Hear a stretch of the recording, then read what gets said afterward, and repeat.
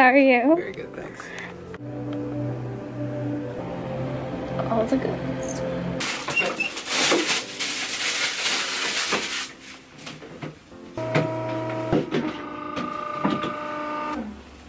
Turn your head to the right. Let's see, let's bring your leg down a little farther. Hold just right there. Hand off forehead. Hold. Touch right there under the leg.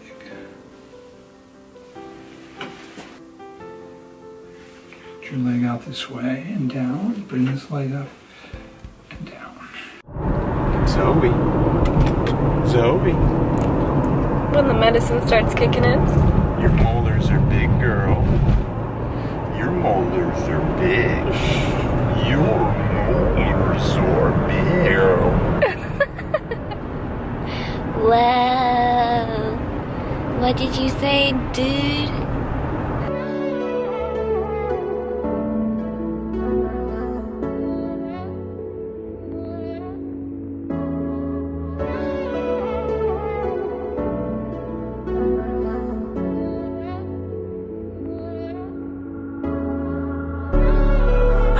On the floor of this apartment, is someone's overdosing, not important. These flashing lights, they know my secrets. I'm too lit to keep it. Hi. Babies. Oh. Hey, precious. Hello. Hey. What you cooking? Eggs. And mushrooms. Umami. And some oats. You tired? Yeah. This is me when I go down to fasted cardio, looking mighty fine. But I actually get very nauseous if I don't eat right when I wake up. So fasted cardio is not the most fun thing in the world. Right now I'm like feeling a little bit like I need to eat. Alright, let's go. Let's go, Zoe. Zoe's currently freaking out. She loves her mom. She loves her mom.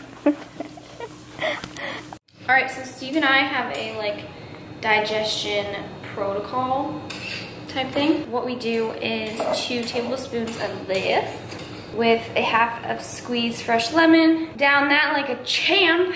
And then we do 2 scoops of this bad boy. Or no, sorry, 1 scoop of this. And then also this, all on an empty stomach. And if that is still not working, then you do like hot lemon water. But usually this does the trick, so. You can do the probiotic as your first meal. I do this on an empty stomach. If you get bothered by pills.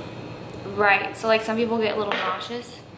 So that's something you could do. I would get a little nauseous. From the bit. Oh, see, I eat right away, so it doesn't really matter to me. But yeah, I thought I'd share with you guys our digestion protocol.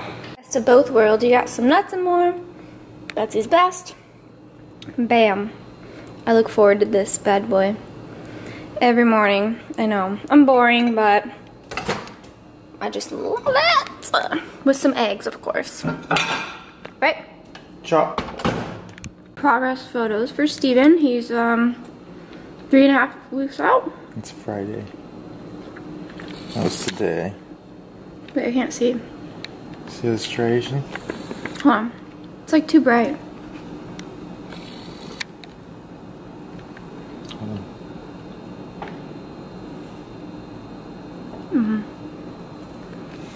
There you go.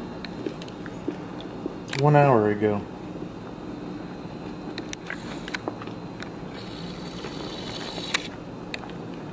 My back needs work. Looking good. Breakfast pot 2. This is the only dairy I have in my diet. I use only like 10 grams, so it's really not anything, but these are my favorite hot sauces, salt always. And then here's the creamer that I use, and it's really good, so cheers. Cheers. All right, so macros today are 100 carb, 40 fat, 150 protein. Last week I ended up dropping weight like crazy. I I dropped like a pound overnight or something, I don't know. And when you have your cycle, you end up gaining like, probably I gained like 5 pounds of water weight, and it just really sucks. I don't know, I mean, every female's like that. So you gain weight, and then literally in a week I dropped like 5 pounds because of my water weight. And then kept going, and I dropped a pound again overnight. So he gave me 2 refeed days, dropped cardio, so my refeed days were like 250 carb. And now I'm back on the 100 carb with a little bit of cardio.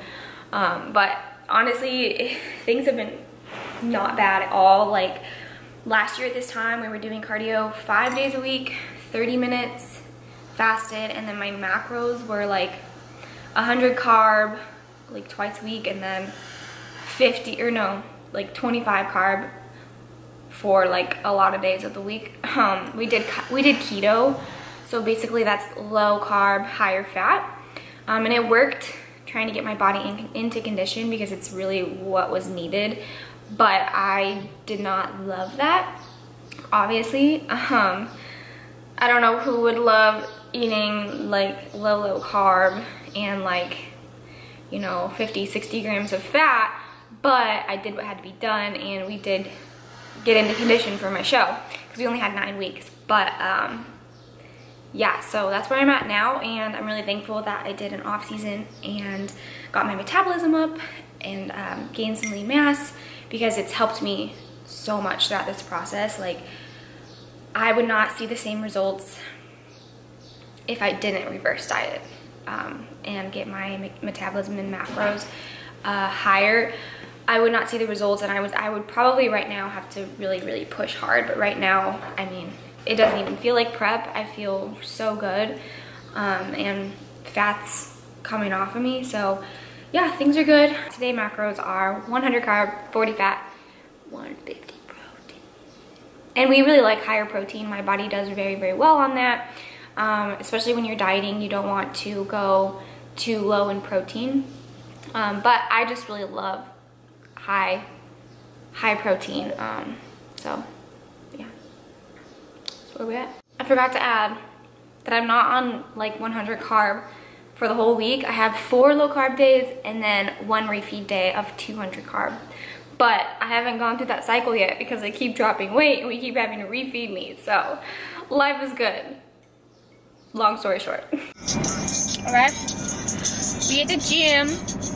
I'm doing some booty and hammies. He's doing some booty and hammies. Just kidding, he does not train the booty like I do. Trust me, we've worked out together on leg day. Just ain't the same. Just ain't the same. I think today's topic of the video is gonna be how to get glutes without squats and deads, because you guys know I've had a back injury since July or August, specifically L5, and I have not done squats or deads, like heavy back squats, since then, and I have definitely grown a booty.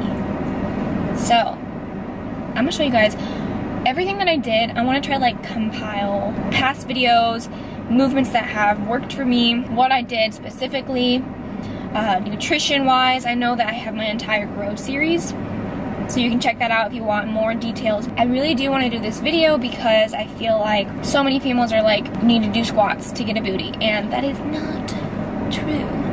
So, I mean, squats are very good for like a ton of different things, but if you have an injury, you can still get a booty without squats and deads, and I was honestly really worried about it, but I think it turned out pretty good.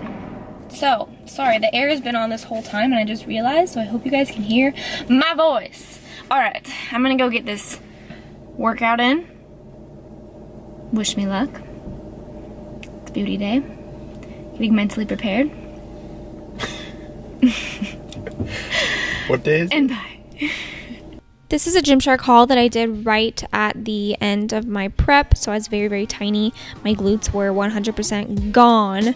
And then this was a Gymshark haul that I did in February, I believe, and that was at the end of my growing season. So there's a big difference there, and I'm about to show you all that I did. So this was the workout that I did at the very start of my growing season, and then here's a workout that I did in the middle of it, and then as we go through the footage, we'll kind of go all the way until the end of my prep, so you'll get to see the glutes kind of grow, I guess, and evolve. But these are some movements that are definitely my staples. I don't stray away from them very often. Yes, my workouts are different every single time, but the base of my workouts always have these movements in them. Not all of them, just a few of them, and I switch it up with variety each time. So you'll see a lot of hip thrusts, a lot of kickbacks, a lot of banded work, a lot of RDLs, really focusing on the glute.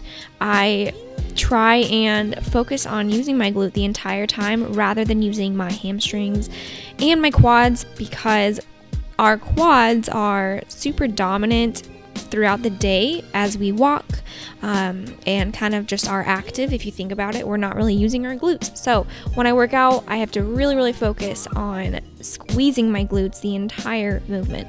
So yes, I grew glutes this off season without doing one back squat or one deadlift because of my injury, and I feel like it worked out pretty well. So these are some movements. If you guys want to look at this video for future reference for ideas on glute movements, these are just my top favorites, and they helped me a ton. Nutrition, we reverse dieted. I have an entire video on that on my YouTube a few videos ago if you want to watch that, but we ate in a surplus pretty much the entire time, and that's obviously going to help you build muscle. So I hope you guys liked this video. Please give it a thumbs up and be sure to subscribe for more. I love you guys, and I will see you in the next one.